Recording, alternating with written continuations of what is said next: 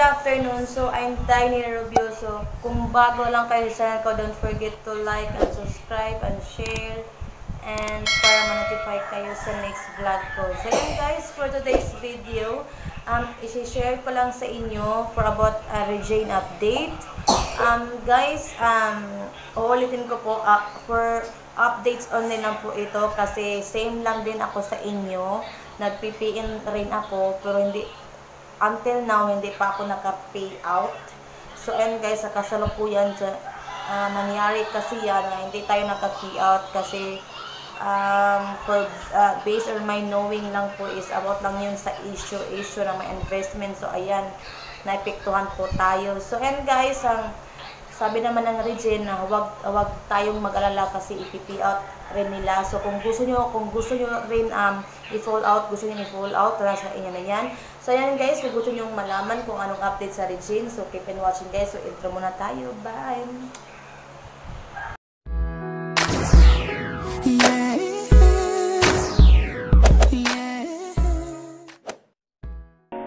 So, ito yung update sa RIGEN.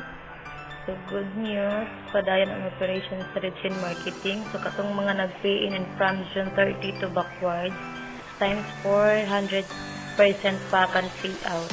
Once mahuman o pay out, tanang April na below, tanang pay out from April 30 via online at tanan. Wala na yung maglinya sa central office. All accounts for pay out through authorized sub-agent, authorized merchant, or authorized brand. So, make sure katong mga ER nga naka-registered, Jod, under your name, make sure na tama ang cellphone numbers na entry upon pay-in kay diha sinong numbers isend ang mga codes. Kanang codes mo ng password para maka-login mo sa system RIGEN Wellness 2.0. Sa system ninyo makita ang status sa SNong account. Kung for payout na balance ang status for payout na pwede na mag-claim.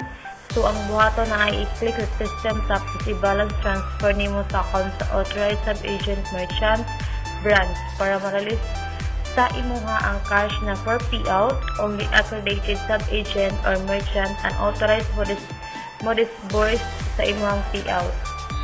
Starting July 1, 2019 and onwards, sanang mag-PM then ang tubo na apan payout is times 2 na lang. Minimum 5K PN amount, 150 pesos pa rin ang registration sa 5K. So, dito dihapon ka mag-PN sa mga authorized sub-agent for merchants lang. Iba ang mga product, iba yung mga product sa 45K below the PN. Then, sa 50K above real estate and product, one-time pay-in lang siya, then mag-payout nimo ana sa 50K is 25K lang monthly. Hangtod ma-fully paid nimo ang property sa imong paliton kung higher amount imong pay-in, for sure, mas dali pod nimo ma-fully paid. Ma-fully paid na nimo ang property, ayan na ibalik ang RIGEN imong capital amount, na kay options na i-fall out na nimo or i-repay lang.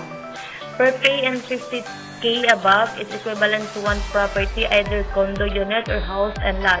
Depende kung sa available na property for sale under Trenstar Property Investment Holdings. Kaning TPIH mo ni ang under another company na RIGEN Catering Property Products Contract or property to object to follow within the week as your proof na mauna imong i-invest. There will be a General Assembly meeting to be announced later sa official FB page si RIGEN Wellness 2.0. Kindly like and follow the page for the latest updates.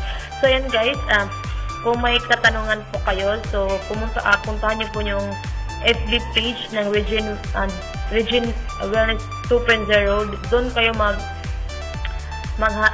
manghalanghap ng mga update or doon kayo mag-message or doon kayo magtanong.